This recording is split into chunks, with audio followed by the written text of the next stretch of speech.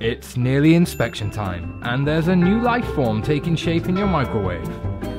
It's not ideal, is it? When you signed your contract, you paid £150 deposit. Now you're gonna want that back, and we wanna give it you back. But in order for that to happen, you have to, keep stuff clean.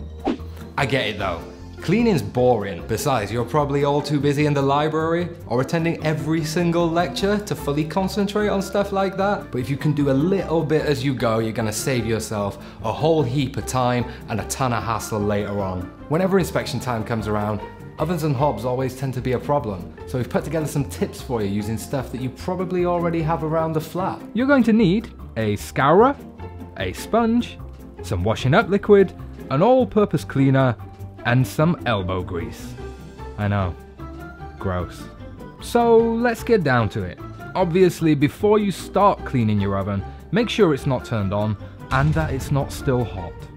You're going to want to remove all of the trays and rails from the oven. Totally strip it down and then soak them in hot soapy water for between 10 and 20 minutes. I always use this time to paint my nails or lose at FIFA. Go back after they've had a good soak. And don't bother with the sponge here, it's not up to the job. The metal scourer should get rid of any dirt and grime, no problem. The sponge gets its time to shine inside of your oven. Combine it with the all-purpose cleaner to wipe away anything that's built up. If it's really stuck on in there, go back to the scourer. Make sure you wipe away any bits that fall off inside the oven too. It's just warm soapy water again for the oven door, inside and out. Obviously some ovens vary, but all the same principles apply. Now the moment you've all been waiting for, how to clean the hob. It's bad news guys, if you want to keep this looking brand new, you're gonna have to keep on top of cleaning it after every single use. 30 seconds with some warm soapy water and a scouring pad should do the trick. Next, we come to the trusty microwave, the home of delicious soups and questionable meals at 2 AM. You'll be pleased to know that the solution here is pretty simple. You're going to need a microwave safe bowl, some water, a lemon, a lime, or some vinegar. Chop up your lemon or lime and put it in a bowl with some water. Alternatively, you can use the vinegar. Then put the whole thing inside the microwave. Turn it on high for a few minutes or until the window steams up. And then just give the inside a quick wipe. You're done. Easy. Please don't burn yourself though, yeah?